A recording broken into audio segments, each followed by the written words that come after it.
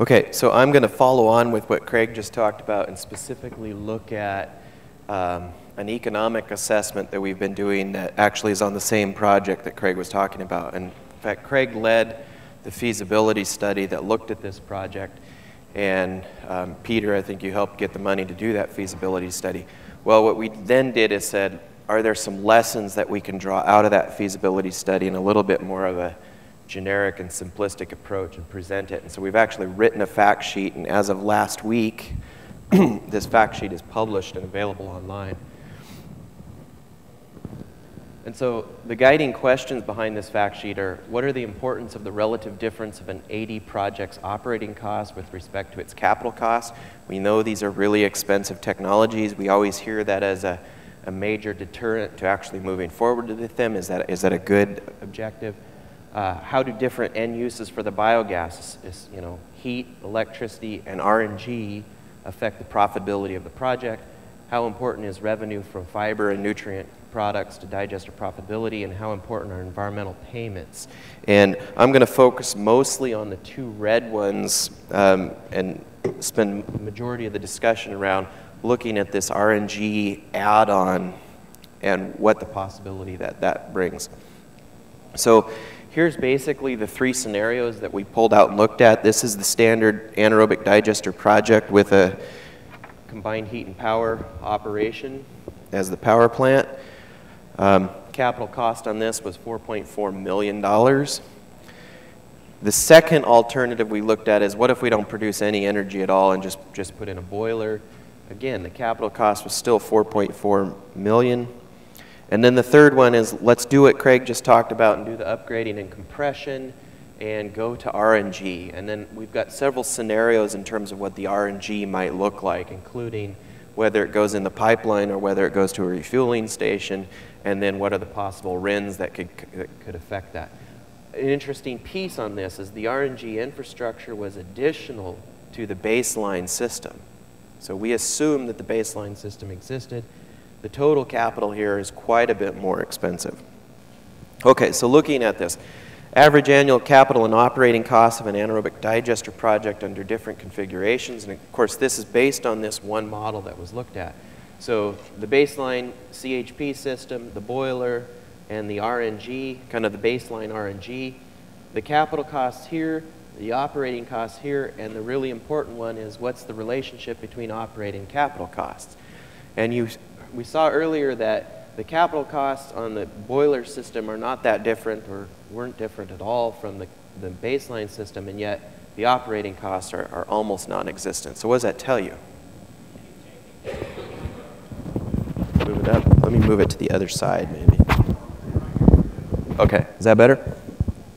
Okay, so what that tells you is most of the operating costs have to do with producing energy. All right, so there's an important principle there. You can't ignore the operating cost, and putting energy out of the system is where those costs are. Then you look down here in the operating costs. Not only was the capital cost higher on the RNG system, but the operating costs are a little bit higher. And yet, the ratio is a little bit more balanced. Okay? So the next one is, where do you get your revenues from these three systems?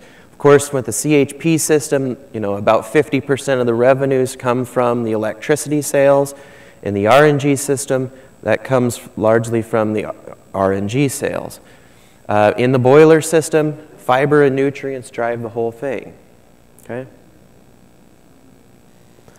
So what's the net present value? So when economists talk about understanding the profitability of a system, net present value is one of the key factors that they use. It's a little bit different than how bankers look at it, but basically what they're saying is, when you're at any point in time, is the project worth what you put in it or not? And if it's got a positive net present value, then it's a good investment.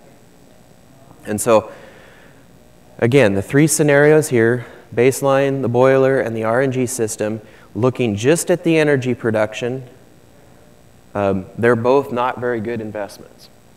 And the RNG, of course, is a really bad investment if you're looking just at the energy.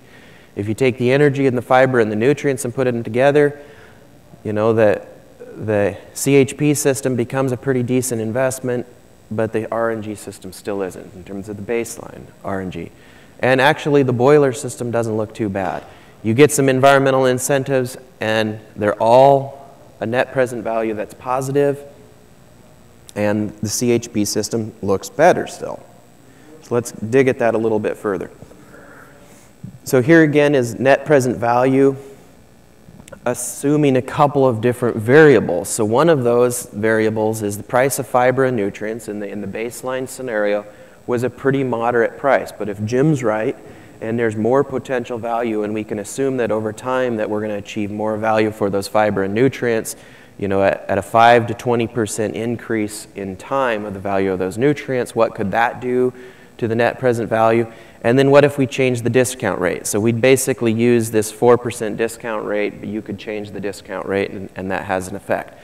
And so what do you see here is with the CHP system and the RNG system, if fiber and nutrients add value or gain in their appreciation and their value from the projects, that can be a pretty significant impact on the net present value of the projects.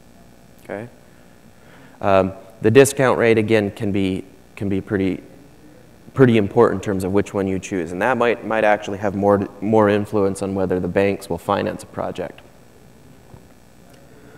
Okay, so contributions to revenue by RNG price scenario. And so what we've done here is we've taken the two possible pathways for RNG, the one where we say we're going to put it in the pipeline at the commodity value of natural gas, and the second one is we're going to take it to retail.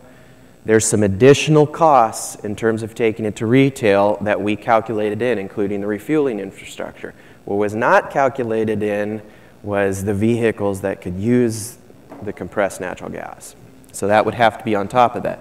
But basically, what you see here is that, you know, the renewable gas price really jumps up in terms of its value proposition when you take it to that retail level and have your own infrastructure.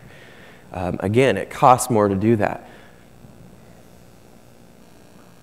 So what does that look like? And we've entered a second factor here, so not just the net present value, but also a benefit cost ratio. And that gives you a good way to value the relative investment to a dollar invested, how much is returned based on the original investment. And so the AD CHP system here, which we've shown, you know, that $7.5 million kind of big net present value is about a 1.8 to 1 return on investment. The RNG, just the baseline commodity value, again, we already said that wasn't a really good investment. It was positive, but it just wasn't great. If we can get the renewable, the RIN tag, the renewable fuel standard credit, it really jumps.